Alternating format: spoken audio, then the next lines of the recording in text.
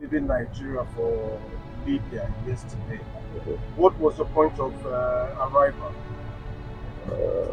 The flight plan was to land as destination Benghazi, Benina, but unfortunately, and we got the approval from the Libyan Civil Aviation Authority that we are approved to land in Benghazi, but unfortunately, when we start descent, they asked us to divert to Labreg, which is at almost 150 miles, that means 300 kilometers around, more far, but it's at the east. So it wasn't our alternate, something which is not good, because in aviation we have our flight plan, we calculate the fuel to our destination, so we have to avoid this kind of thing, because it may make a breach to safety. And when I insist to land in Benghazi according to my flight plan and according to my authorization, they said no, it's from the highest authority, you have to land in Labreg al-Baida. So the Libyans are saying that it was your discretion to land in no. Everything is registered. In aviation, we cannot hide anything. So I asked them several times, at least 8 times, and I warned them probably I will be in trouble for fuel. They said it's from highest authority. You cannot land in Benghazi. You have to divert immediately to Labreg. Thank God we make it safely, and we landed safe in the other airport. In the event that your company is asked to provide evidence, will you be able to avail? Yes. All the evidences are in all is documented in aviation. We cannot hide anything. This is our flight plan, so we cannot say something which is not wrong, because there is a lot of cross-check and a lot of redundancy in aviation. So they cannot hide this information or say other than the truth. The truth was we was going to Benghazi, and I can show you also the evidence of the approval. I have it.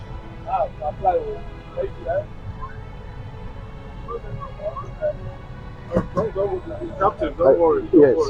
So after that, they changed their mind, and at the last minute, they changed the airport. Even the airport was not.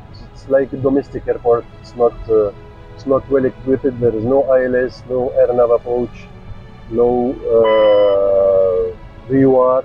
So we make it visually to be able to land, because in case of go around, we cannot go anywhere.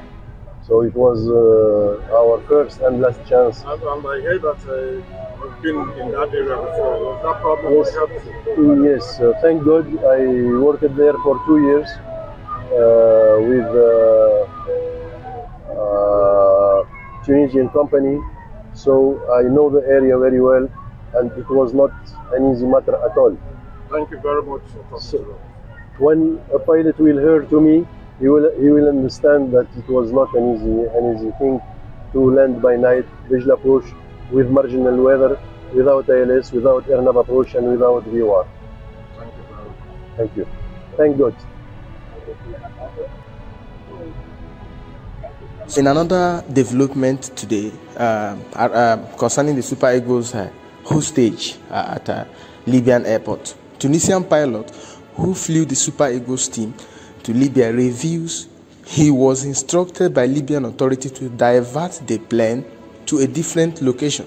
According to the pilot, he said the original flight was to land the aircraft in Benghazi, Libya, which through Sekong and many other NFF officials reviewed as approved by the aviation authorities, but later they were suddenly directed by officials of Libya to divert to another airport just as they neared their destination. According to the pilot, you have watched the video, let me quote him. The flight plan was to land in Benghazi. We got approval from the Libyan Civil Aviation Authority that we were approved to land, the pilot explained. But unfortunately, when we started to descend, when when they started coming down to land, he was descending to land the airplane. But unfortunately, they asked us, I'm quoting him now, they asked us to divert to Mitiga, which is almost 150 miles, that's 300 kilometers away. This was not even our alternate airport. The pilot said he warned the officials that the diversion would have severely impacted their fuel reserves and could compromise the safety of the flight. He said, I quote, I asked them several times, at least 8 times, and I warned them that I would be in trouble for the fuel situation. The pilot recounted. They said it was from the highest authority and that we have to divert to Mitiga immediately. The pilot later complied with the directive. Glory be to God, he landed the aircraft safely in Mitiga with no challenge. Imagine if, a pilot is telling these officials, this is the situation. We don't have enough fuel reserve. We are supposed to land in Benghazi, and the fuel that I have, is what it is sufficient for. And they force him to move to, a location that is 150 miles away. What if the airplane would have crashed? What if anything strange had happened? These Libya people are, damnable.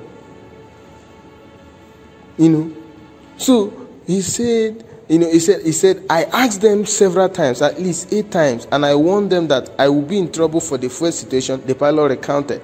They said it was from the highest authority. Which highest authority is that?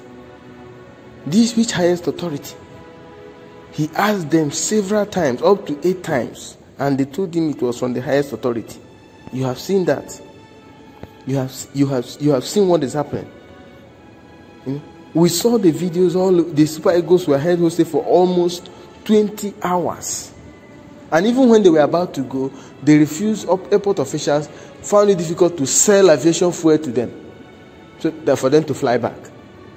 And you people want us to fold hands and keep quiet. I see a lot of Nigerians making baseless comments that Nigeria treated them like that. These guys, Libyans, flew from Libya to Nigeria. Instead of them to land at Gosul Akpabio Oyo Airport, they landed in Port Harcourt instead.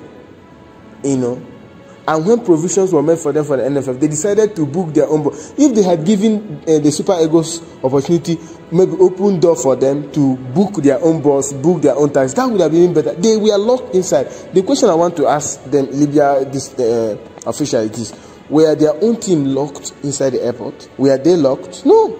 If they were locked, they wouldn't have time to book their own taxi, and NFF provided security for them. We have the videos. You see the bus, luxurious bus that was branded with their name, Libya this, and their Libyan night or whatever thing their men's team nickname is. But they brought Molue bus is even better. 22 players of Super Eagles. We are bringing even 12-seater or 14-seater bus. That's not just a letdown. It's an insult. It's an insult. And I see people commenting, Nigeria treated them this. They moved from Port Harcourt to Uyo. Highest is 3 hours, or 3 hours 30 minutes. And you are saying that Nigeria treated them the same way. How many hours did they wait for them to move down to Uyo? 2 hours. These ones waited for almost 24 hours. So these things you can't relate. They are not related to each other. You can't compare them. So Libya should be sanctioned. The march of obviously CAF should have postponed it by now.